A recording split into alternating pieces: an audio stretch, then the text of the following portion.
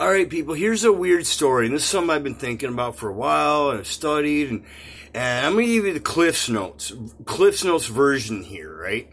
So in the Bible, and we're not going to debate Bible versus evolution, okay? We're just going to focus on the Bible.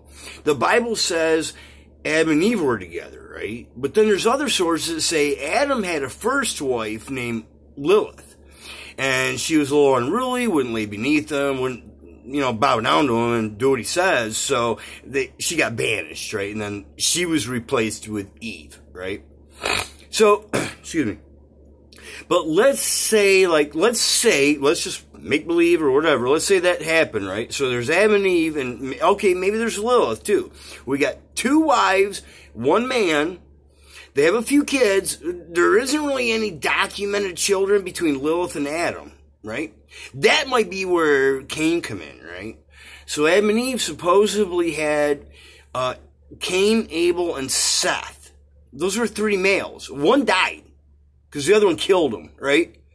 Cain killed Abel, right? So Cain, I think, was a totally different entity than human. But that's another ball or can of worms we're going to worry about later, right?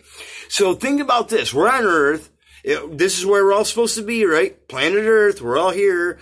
And we all came from Adam and Eve. If we're living in an enclosed system and we all came from Adam and Eve, we're all the result of fucking incest. Do you realize this? I probably should have gave you a fucking warning before I get to this point, but it's whatever. If you've seen a couple of my other pictures here, you'll understand. Anywho, seriously, we all came from Adam and Eve, and we're all in a closed system. Even evolution, right? Think about that. Even with evolution, we're all supposed to be in this enclosed system called Earth. We're all the product of incest then. Okay? That's just logic, right? Think about that one. Right? And I'm not gonna go into the rest. Maybe I'll make a video later on, but there's something else, there's some other component to that. It goes Freudian, and we're not gonna go into that, okay? I'm gonna wait on that one, and there's gonna be a strong warning on that one before anybody watches it, let me tell you, because it's not for the faint of heart. But anywho, yeah, we're all the product of incest, and think about that, okay?